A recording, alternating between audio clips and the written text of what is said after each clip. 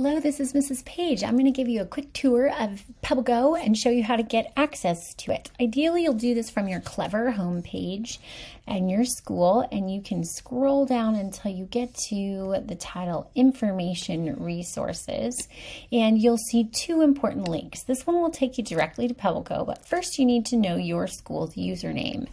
So you'll click on this and it'll open up a page. You are going to search for your specific school and make sure that you grab that username and you can copy it. And then we'll go back over here to PebbleGO and you can just type in or paste that username, and the password for all of our schools is school. So the only thing that's different is the username. So once you click on that, you are now in PebbleGO, and you will see that there are 5 different very generic, broad topics, and every time you click on something, it's going to narrow it down more specific.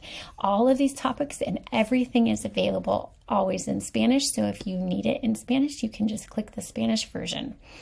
So once you click on a topic, it will then give you more options. And every time I scroll my cursor over something else, it will read it. Animal classification. So once you get in mammals specific, it will keep getting more and more specific. So now you can get mice, specific animals. And once you click on it, this is what an article will look like. And so it starts with generic, and you have these tabs up here, which really guide your research and information. And then there's a read more, so other articles that are kind of related. And you'll notice that I've got this breadcrumb trail of everything that I clicked on. So if I want to just go woodland mammals, I can click up there and search more. Or if I want to go back to mammals, I can do that as well. If you are looking for something specific and not just browsing, you can type in your search right here and it will give you some options. You need to click on one of these if this is what you were looking for, and it will give you the breadcrumb U.S. symbols here. And this is, what does it mean? Who chose it? And in this case, this was the eagle and U.S. symbols.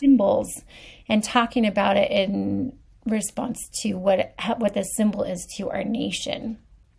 So down here, this is a citation tool where we can always, never too early to teach kids that we need to cite our sources, and it'll just allow them to copy and paste it in whatever work they are doing.